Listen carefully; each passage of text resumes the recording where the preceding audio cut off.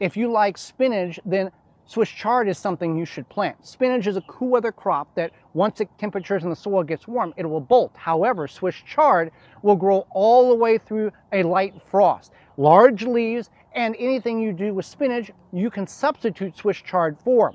Swiss chard and beets fall in the same family, but the difference between the two is you do not have to thin Swiss chard once it begins to grow. Beets you have to. They both come in cluster seeds, which means there's multiple seeds in each one seed, and that's why you have to thin with the beet. Swiss chard, you don't. Swiss chard comes in white stem, burgundy stem, green stem, yellow stem. Certain ones people believe grow faster, but you can do many things with Swiss chard. And if it's something that you may think you want to grow, it's very easy, compact. We can grow a lot in 1 square foot, and you want to harvest the outer leaves to allow the center leaves to grow and